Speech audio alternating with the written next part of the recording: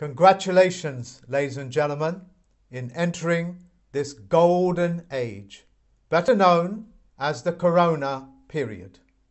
When a baby is being born, it is known as a crowning, and the Latin word for crown is corona. This new birthing has made each one of you on a global scale an economic sovereign. You are responsible for everything in your life now, your money, your health, and anything else you can think of. You are responsible for it. Your governments and your states will be rolling back the nanny state, leaving you in power with controlling your own lives. Grasp this moment in time. I have not witnessed it in my lifetime, and I do not think your great-great-great-great-grandfathers have witnessed this period. If you lack the knowledge and the understanding of what I am talking about, you will see descriptions of it in the description box to be able to educate you and enlighten you to get yourself into this new Corona period. The last thing that you need is the old way of life rolling under this brand new Corona period, this golden age. Like, for example, the old mechanisms of mortgages and debt. And what does a mortgage mean? It means a death pledge. And if you want that death pledge to follow you in to this brand new world, you cannot be a sovereign, because a sovereign cannot have a death pledge in their lives. The multitude of people that are out there, I have created mechanisms, court systems throughout 195 countries in the world to be able to remove these old contracts, these old pledges out of your lives. All you have to do is launch that complaint with me. The birthing of our new economic instruments are being rolled out all over the world. You will know that as cryptocurrency, which means the middleman, which we have come to rely upon so much, is going to be removed, null and void. The peer-to-peer transactions that is going to take place will make each one of you a bank and a banker. Therefore, you don't need the high street banks. You don't need, for example, the Uber car operators who act as a hub. That's one example. You can just simply choose on that peer-to-peer transaction all the drivers that are available to you. Just as you don't need Amazon anymore, because you can contact the distributors, the manufacturers, and buy off them directly and pay them directly. The middleman will not be able to take is unearned currencies, your own commercial energy, your sweat equity away from you. Without that, you are much, much more richer. We have a great deal of things to thank for the people that created these systems for us, for the benefit of mankind, so we can become educationally strong, so we can become commercially active and productive. For that, I thank those people, better known as the Bitcoin, better known as the creators of the blockchain and the cryptocurrencies. For that, thank you.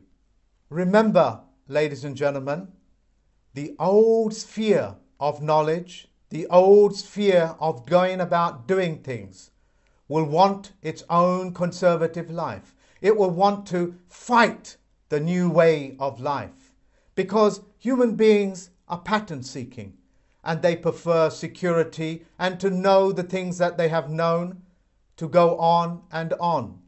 As they say, it is better to deal with the devil that you know than the devil that you do not know. Let me make it very clear, in this golden age, in this wonderful era, the last thing you want to do is deal with the devil, whether that is unknown or known. The peer-to-peer transactions will level the playing field in all manner of ways. The devil, ladies and gentlemen, is the middleman. By default, it has just simply vanished from your lives.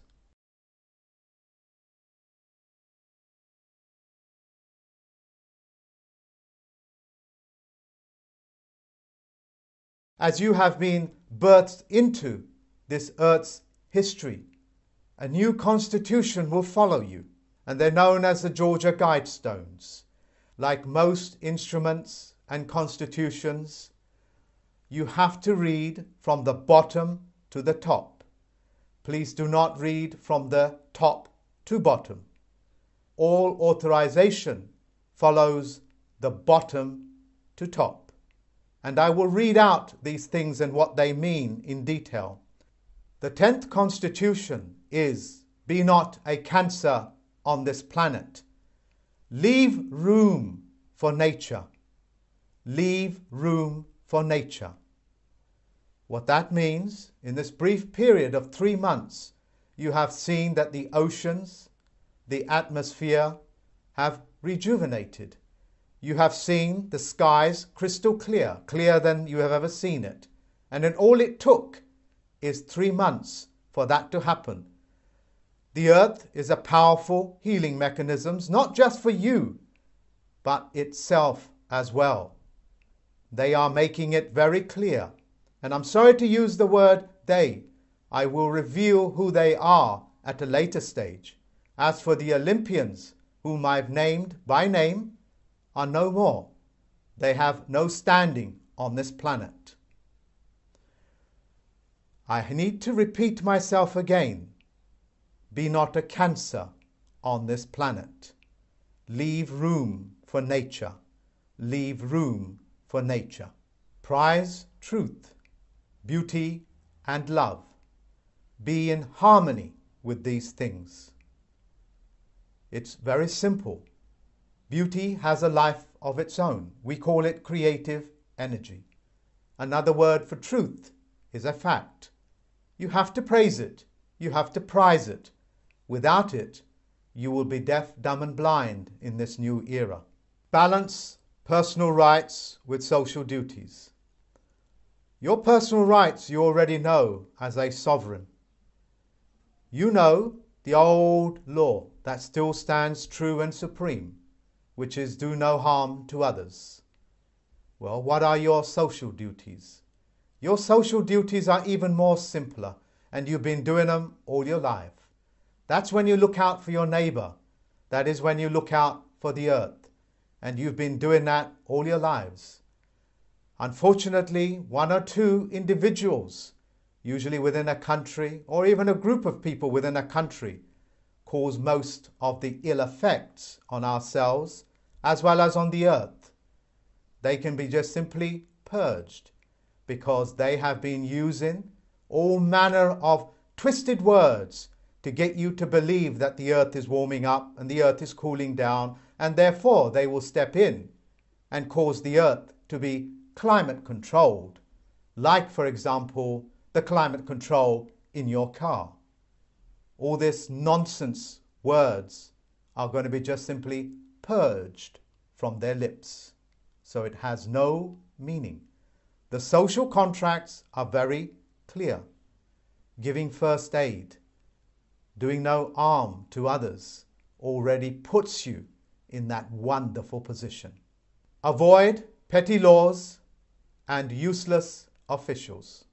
Well, the useless officials is what I'm talking about when I said the nanny state will be rolled back. Your governments, corporations will become service providers, essential service providers, making sure that when you instruct them, and the word is instruct, to do a particular task, that they get on with it. If they don't, they are no longer fit for purpose. And if they are not, they are considered useless. You know what petty laws are. That is so many of the litigations that have been taking place, where human beings cannot communicate, so they take themselves into court, and where the courts reap you of so much money because you cannot come together and agree upon something. The fictitious courts, albeit the fiction courts, are a middleman. Just because you can't communicate with each other doesn't mean you have to go running to a middleman. Knock on your neighbor's door, say what you need to say in a polite and a cordial fashion. You'll win over. Of course you will. Let all nations rule internally. But of course, that makes sense, does it not? And if you have an external dispute, let that be in a world court. That's speaking to me. I have the power internally as well as on a global scale. If it came through the letterbox, if it's on paper, I have jurisdiction. And because the Postal Service was involved, I have to step in as a Chief Federal Postal Court judge to make sure those grievances are heard publicly on a geometric level playing field. Protect people with fair laws and just courts. Well, we have fair laws because our language system, created by David Wayne Miller, is a language you cannot trespass on because you can't lie in it. It is mathematically certified. It's also self-correcting. As for the courts, the court systems, well, my court systems are the only factual courts on the planet, and they take jurisdiction over any courts that refuses to give closure, especially when it deals with the language, because I control the languages. Grammar controls all contracts. All contracts control all commercial activity. Rule passion, faith, and tradition. Well, tradition, if somebody has already done it, all you have to do is follow in their paths and make it better, make it work better. Faith, ladies and gentlemen, is what links us. My faith in you, your faith in me, our faith in our ability to do business together. This is why the world of religion and faith is about as far removed as a vacuum is to something that is filled with knowledge and life.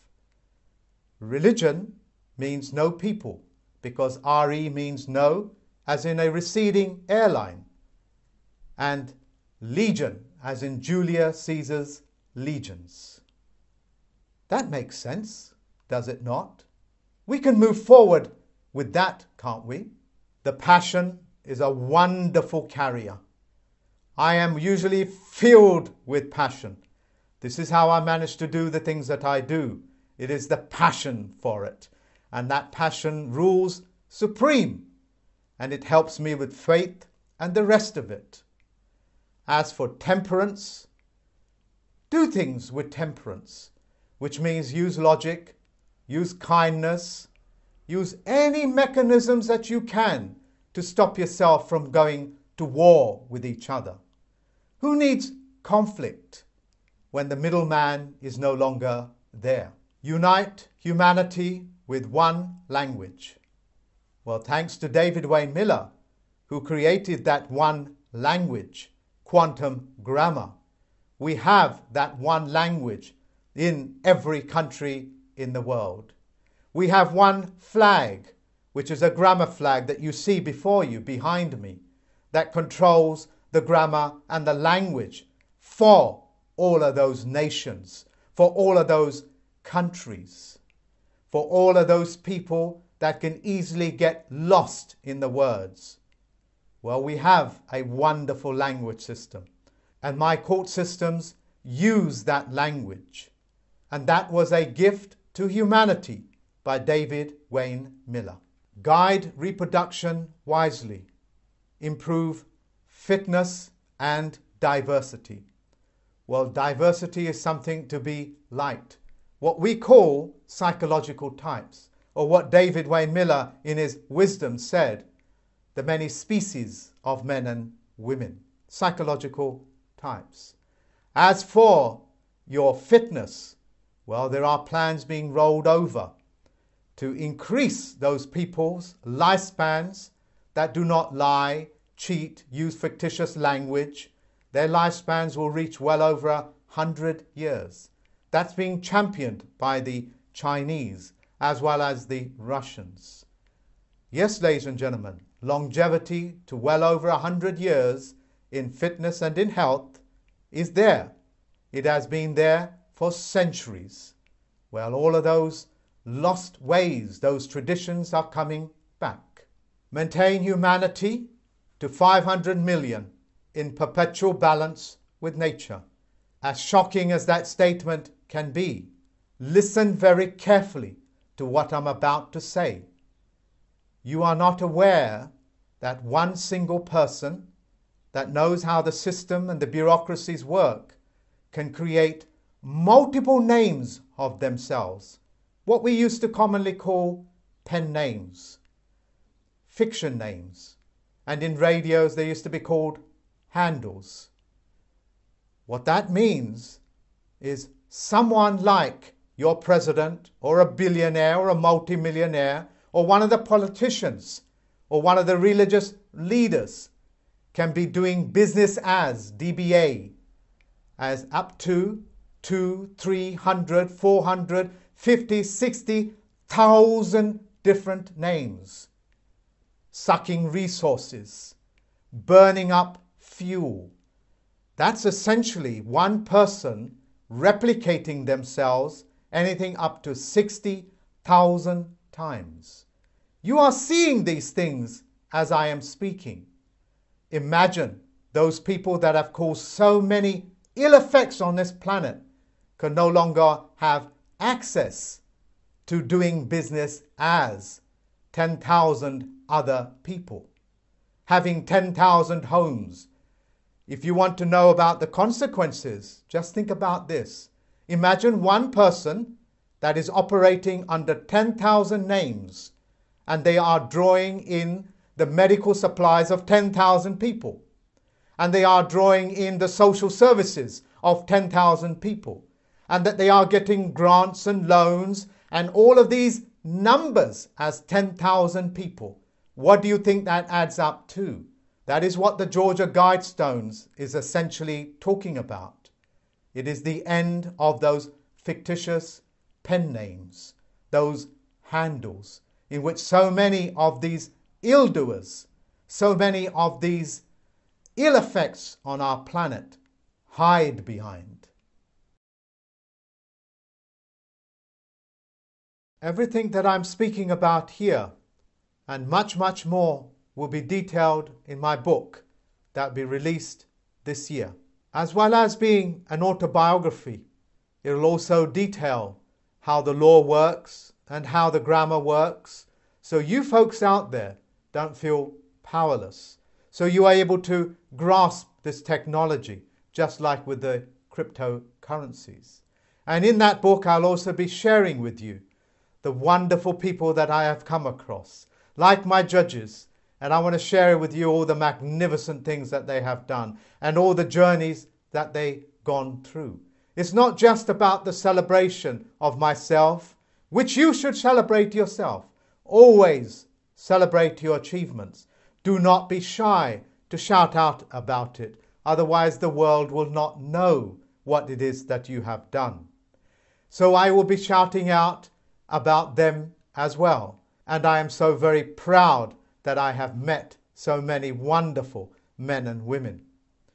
Within the backdrop of that, I will also be speaking about some of the case studies, those people that are so toxic, so negative, that they leave a very bad impression on the rest of us, as well as in your individual lives.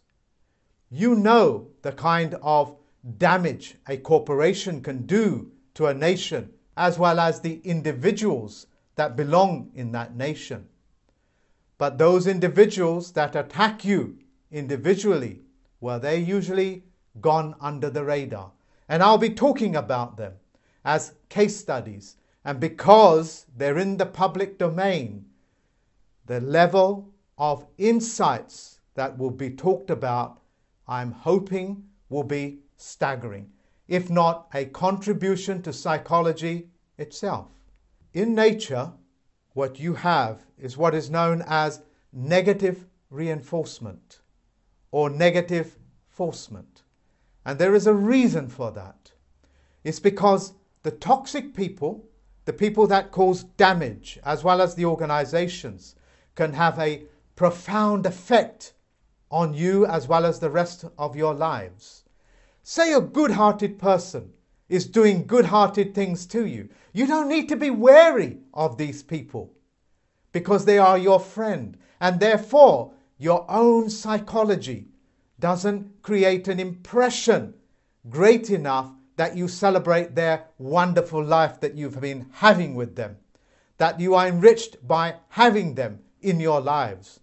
But in fact, what happens, it reinforces, your own mind reinforces the toxic people that have come into your life, because a toxic person can quite literally take your life. And as a life precaution, as a precaution to preservation of your life, the negative reinforcement stays strong in one's mind. So take, for example, one of the case studies I'll be using. And these names, of course, in the backdrop of the grand scale of what I'm talking about with the language and the court system, is nobody. They are nobodies. That's why they do what they do. Take one individual, for example, called Raven. He uses Miller's technology to twist and turn it. I will give you an example. In Miller's technology, we always speak from first-hand knowledge. So we say, for my knowledge, which means you're not slandering somebody. What he does, goes around telling people, no, it's not knowledge, it's sensation. For your sensation. As comical as it is, luckily I caught it in advance. Luckily I caught it before it took root like a cancer, and I cut it out. The consequences of this is what we call the colouring of the law. When somebody takes a copyrighted material and alters that. By altering it, you've now moved out of the copyright. And you convince enough people that it's sensation rather than knowledge, well, you can get away with it. But not under my watch. One of the best examples I've ever heard of the colouring of law is in George Orwell's Animal Farm. And after the animals had won their battle with the farmer, they all got together and wrote out a constitution. And that constitution is a celebration that all animals are equal. And then, of course, as time passes by and the toxic individuals get selfish, get brave, then they make an amendment. And that amendment says all animals are equal.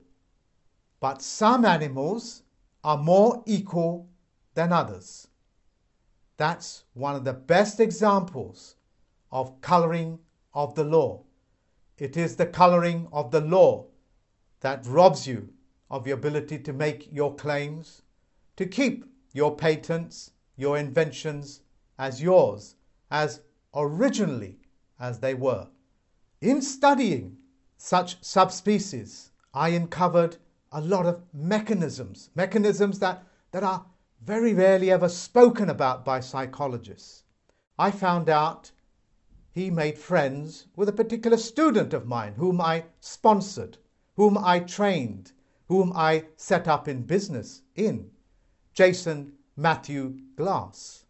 And in doing so, he used a client, not to experiment upon themselves, but use somebody else, and in doing so, cost him 1.2 million euros. This type of behavior and conduct in this brand new era is intolerable. The easiest way to confront any one of these things in your own life is just simply ask them, hey, is this true? And watch the magnitude of lies that come out of their mouth. What I'm saying to you is that the old way of life kept people in prison of presumption and assumption, of tricksters tricking themselves into your lives To keep yourself safe, ask those simple questions. Who are you? What have you done? Show us the proof. So on and so forth. What I have found out is most of these individuals have little or no employment, and they move from one victim to another. Do not be concerned that they infiltrate. It's because they use trust, and trust is a binding mechanism that allow human beings to move forward in life. But certain individuals would twist and turn. Some of the other names are even more fascinating to me.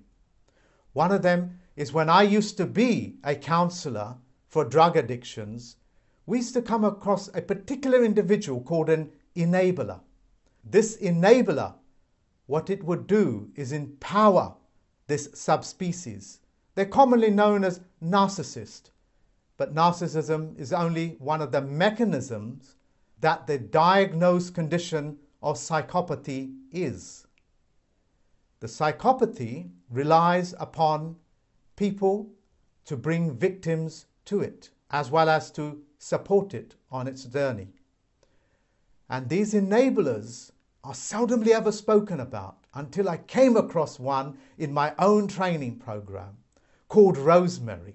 And when I discovered the mechanism, I almost slapped my head silly, realizing, really, is it that simple? Yes, it appears they feel empowered when the psychopath pays attention to them.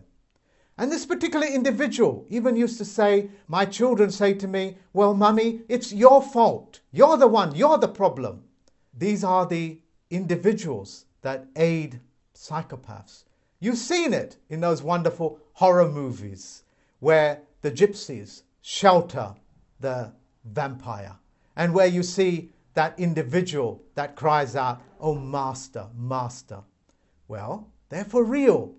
And you will find links below giving you detailed information as to how they work. I found out there are corporations that do the same thing. Governments, politicians, judges, courts, and so on and so forth. On my part, when my friend Mustafa and trainer said to me, Mark, never allow a coward to get brave. That's very simple. If you ever allow them to get away with what they are doing, they will take it to another person that may be more vulnerable than you, like a more elderly person, like a person that truly works all their lives on trust. Well, my friend Mustafa Al-Turk is very wise in these matters, and he often gives me counsel on these matters. So I say to you, for those people that stole your houses, those people that repossessed your houses, go after them. Do not allow them to get away. Otherwise, there is a chance they'll repeat it. You owe it as a social duty to stop and correct these people. You can start by launching a complaint with me.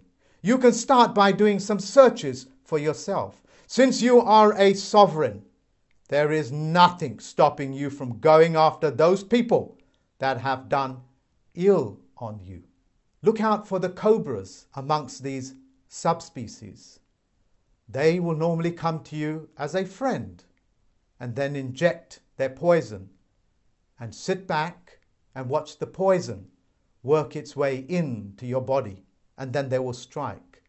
Well, I've had so much experience with these people, like with the television stations globally that have done character assassinations on me, newspapers, radio stations, day and night. And so effective are they in doing what they do, they rob you.